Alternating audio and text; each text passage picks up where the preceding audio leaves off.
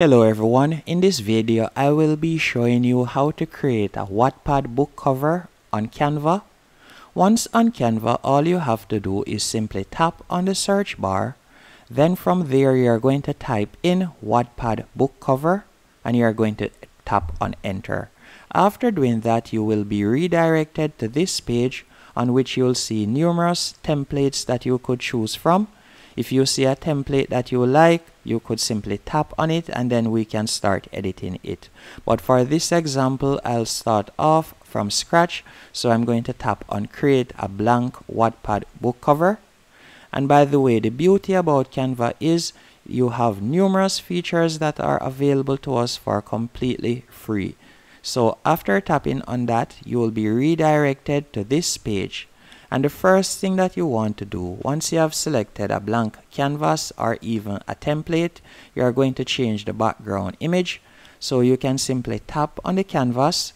Then you have two options. You could select uploads from the left hand menu option and you could upload a photo from your gallery, or you can scroll down a bit on the left hand menu option and you could select backgrounds. So for this example, I'll select background. After doing that, you will see numerous preloaded images that you can select from Canva. For this example, I will select this image right here. After selecting the image, if you would like to cut down on the transparency, you can do that by simply tapping on the book cover. Then you are going to tap on this box right here that says transparency, and you could simply reduce the transparency by pulling it to the left, as you can see right there, or you can increase it by pulling it to the right. But I think that this is okay. After you have done that, the next thing I want you to do is go over to the left hand menu option again, and you are going to tap on the T that says text, and from here you can select any one of these text boxes. For this example, I'll tap on add a heading. Then you are going to type in the name of your Wattpad book. So you can type in anything you want. For this example, I'll simply name mine Simple Answers.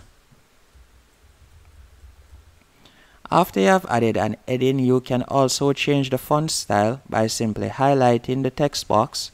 So let me highlight the text box real quick. Then you are going to tap on the font name, and you can choose from any one of these fonts, and you can also upload a font if you like. You can change the size of the font by tapping right where you see 40 on my screen. So you could make the font larger if you want. And you can also change the color of the font by tapping on the capital A. So let's say, for example, I want it to be in red. I could simply tap on red and you can see right there.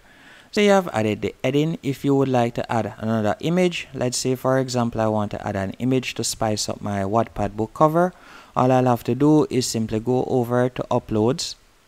Then from here I could upload an image. Let me quickly select an image. Let's say for example this one right here. All I'll have to do is simply drag and paste it.